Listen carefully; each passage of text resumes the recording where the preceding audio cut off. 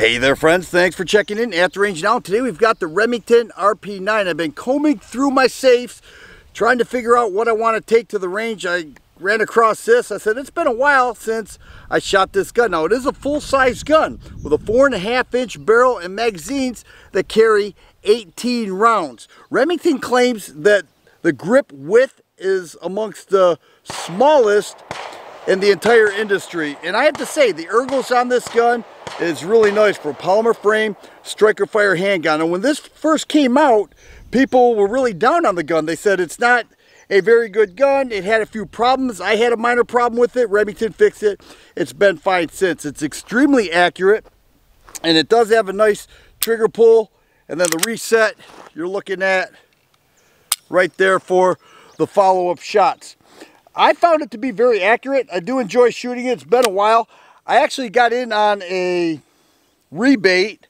I can't remember. I think it was a $50 rebate. I paid $250 for the gun, so it was a steal.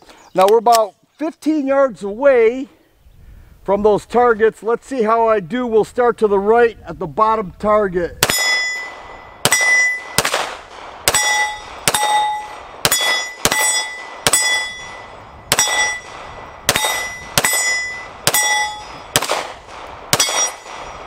All right, only have a couple left. Let me try this one-handed.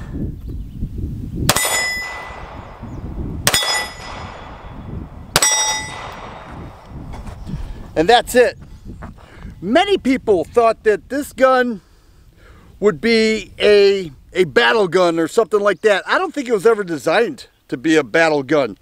It would serve as a home defense gun. It would serve as range fund. You know, for a full-size gun at a budget price like that, I think it's fine. Now, it does have a rail there to add a light if you want to use it for home defense. It does have a trigger bar safety in there, metal sights at a budget price with 18-round magazines. I think that's pretty good. Interchangeable back straps. Does come with 2 mags, by the way, and a easy disassemble. All right, which was the problem when I first got it, was the disassemble process. But just like that, it comes off, and you have really thick slide rails.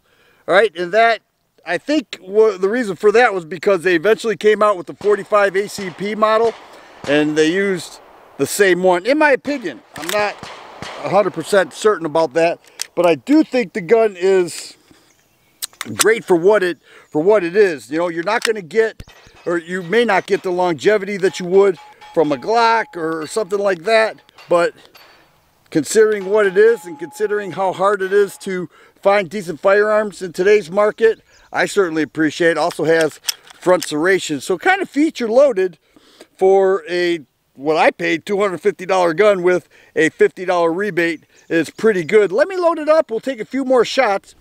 I did mention that I was shooting steel case ammo. All right, so it handles that no problem. I fired a lot of rounds through this gun and it still works really well. MSRP $418. Not sure about today's market. All you people that were ragging on this gun back in the day would really like to have it in your hands now because you can't find guns. But I'm going to take a few more shots and I'm going to turn the camera around so that you can see the recoil. Let's start to the left.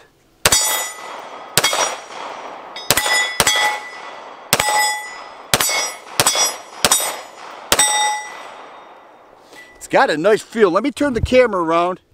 You can check out the recoil. I'm remaining 15 yards away.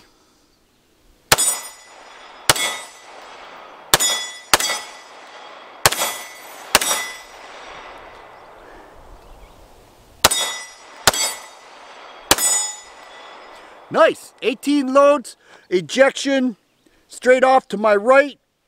Smooth shooting, very nice trigger.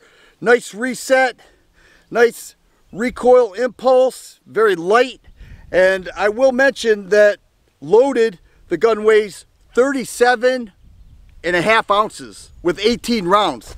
All right, back by popular demand is the lip wrist test. We'll see how the RP9 does. I can't remember how it did, if I ever did a lip wrist test. But once again, steel case loads, Remington RP9, 9mm. Let's see how it handles a limp wrist.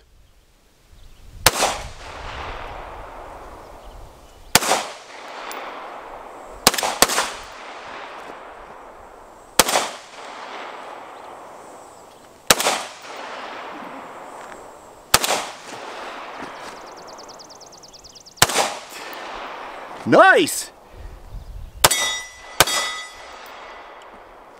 RP9 passed the limp wrist test. So all you guys dogging on this gun for all those years, I think I just demonstrated it's probably a little better than many people were saying. They had a little problem with the launch.